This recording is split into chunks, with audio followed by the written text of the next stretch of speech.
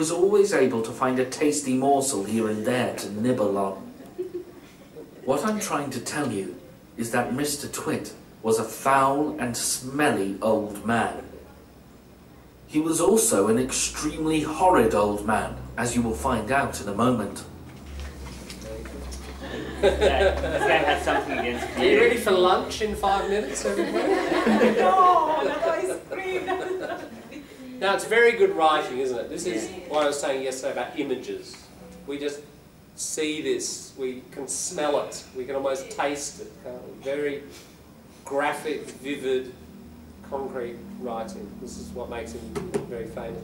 And the drawings are famous too. He worked for 30 years with this illustrator, Quentin Blake, who draws these great pictures, and we even have tin sardines and cornflakes drawn for us as well.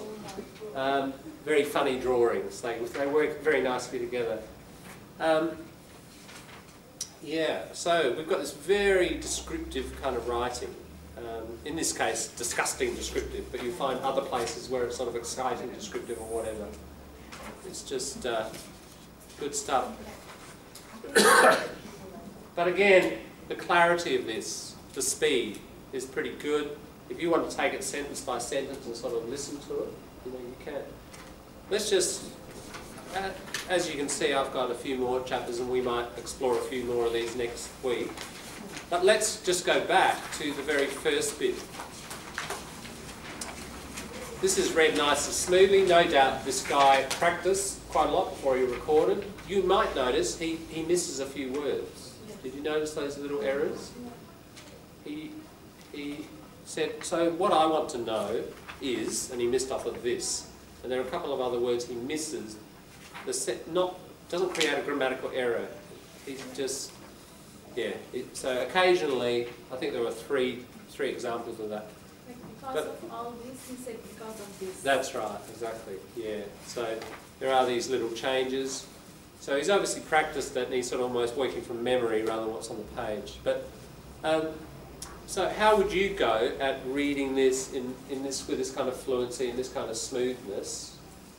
We've only got 5 minutes, I think, haven't we? Oh, every clock in this room is wrong. What's the atomic clock say? 3 minutes, all right. Just try reading to each other a minute or two. Just take a line each and read to each other. How smoothly can you get this going? Yeah?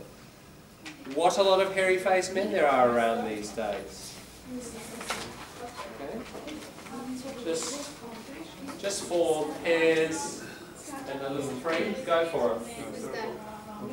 I'm going to read line by line.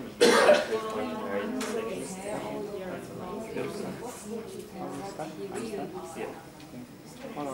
First, a lot of the hairy-faced men, they are around the world. What I'm going to do is pair you guys up and change the time, just so you get a bit more in the short time. First, there is the high-speed either whether you ignore.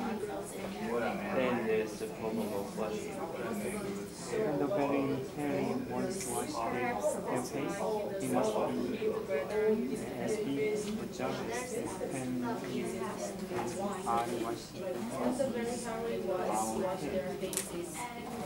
So what I want to know is how often do all these hairy-faced men watch? These hairy-faced men wash their face. It is only once a week, perhaps on Sunday night. When they shampoo it, do they use a hair dryer in their own hair tonic?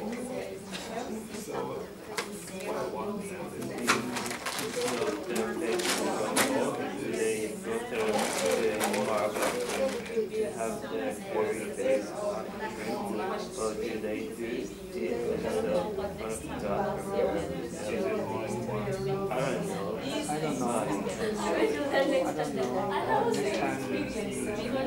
Next time we see. Oh, of course. Yeah.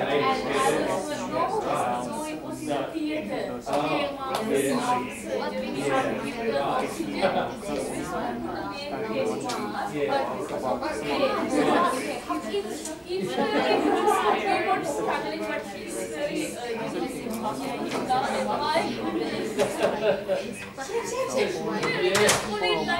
up with my beard. Oh my god. Then there is the Inside is not always covered in detail. The stubble is probably removing punk out of his nose. Yeah, right.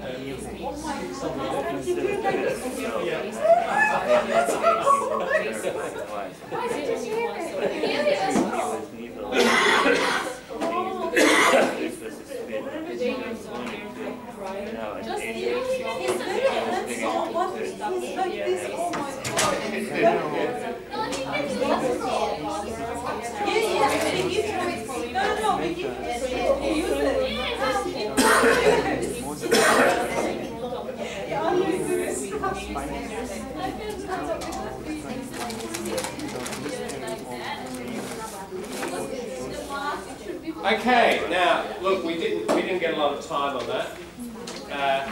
We go on, I think it's September the 11th. But what we've got here, it's a little bit like, I'll use the analogy again. It's a bit like learning music. You've got a little piano piece here, haven't you? A little short one, just a minute. And you've got a YouTube of a little bit of Mozart.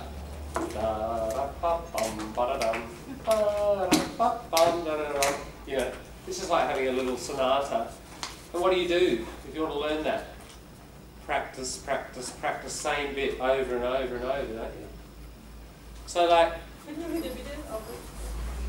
yeah, hairy faces. What? And the other thing is, imagine you're reading to a 4-year-old, an excited 4-year-old sitting, wow. And so you put in, it's good practice for stress. You know how when you read to little kids in probably any language, you tend to stress things more? So I'll do it like that. And I think if you do it like that, he did it a little bit, but you exaggerate it. It'll give you good stress practice.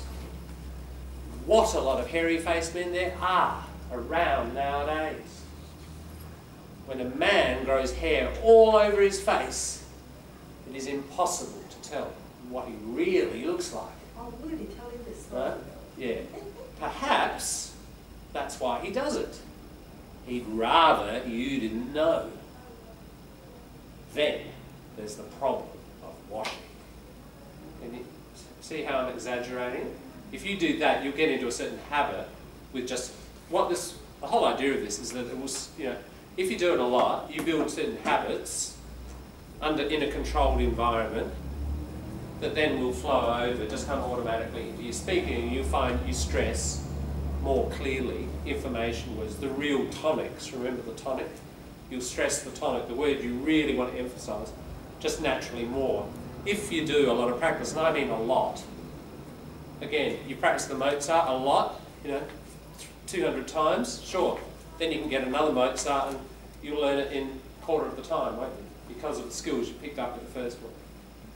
So, you know, you could take them in little bits and read them around, have another listen to him. You might think, oh, I'm not getting that word right.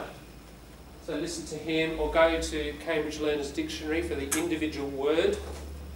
Like, what's a word that you might get a bit tricky? Not so many here. Or even mirror. Say mirror, you're not mirror or mirror, you know. Just go to the Cambridge, have a listen. Mirror, okay, mirror, you know. So you can find individual words, or the new words. Look, over the page, Mr. Twit, bristles. You don't say the T, you don't say Bristol. So go to the Cambridge checker. Ah, silent T, bristle. Listen to it 3 times, 4 times, copy it, bristle, bristle. Then when you read it, bristle.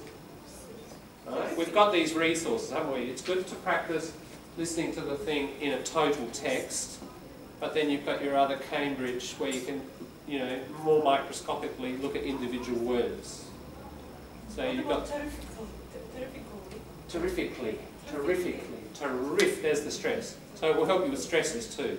Where is the stress in the word? Is it terrifically or terrifically? Yeah, so checking stress. Listening here, if you can't get it, go to Cambridge and have a listen to exactly where the person is putting the stress. So my point is, you've got a resource here, you've got 2 audio resources. You've got this as a continuous text, you've got your Cambridge learners to check individual words, you've got the transcript? the transcript. There is a transcript on Well, YouTube? yeah, no, not on YouTube. I have sent it to our Facebook group. That's it there. About EPUB reader !ID equals 2. How could I get? Cut and paste that. So that's why I suggest you do join that group if you're not in it already. Yeah, because I'm putting up resources occasionally that Well, I still can't get into the YouTube. can't get into YouTube. Your YouTube. Ah. Okay, remind me on Monday. I do need to demonstrate to everybody how to get into the YouTube, because if you miss a day or a few days, it's useful. Yeah, so let's do that. Let's do that Monday. Okay, what we've got here is a resource that, you know, I know you're busy in the dark over the weekend with your essay, so you might not be able to do it this weekend, but, you know, start next week, just a little bit a day or a little bit every second day, and do that many times. When you feel it's fluent, move on to your next section. It's in nice short little sections, so you just keep working on it. And I think over time you'll find when you pick up something more complex that your fluency and smoothness of reading, just because you've come across many of those words before and you know how they sound and you've sounded them out yourself directly from text, you just slowly, over the months, you'll approach a really nice kind of native-like level. And then you can move on to more complex pieces, like stuff off the ABC, like a bit of transcription of science show with higher level words. Transcript, you've got the audio, you've got a model, just the same way, but more sophisticated vocabulary, longer words. But I reckon starting with this stuff lays that foundation.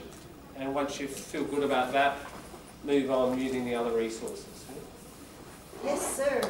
What about the fairy tales? You know the fairy tales, like Yeah, if you they could. give the same Sure. stress Yeah, like yeah, you do, yeah. True. like they read Yeah. the book and That's right. You could YouTube, like search on YouTube for fairy tales and get stuff that's like read to little kids, and you get that stress. And then you could try to copy that exaggerated stress, just like that person's saying it, or make up your own stress. You know, once you feel confident, you just have your own artistic decisions about where you put the stress.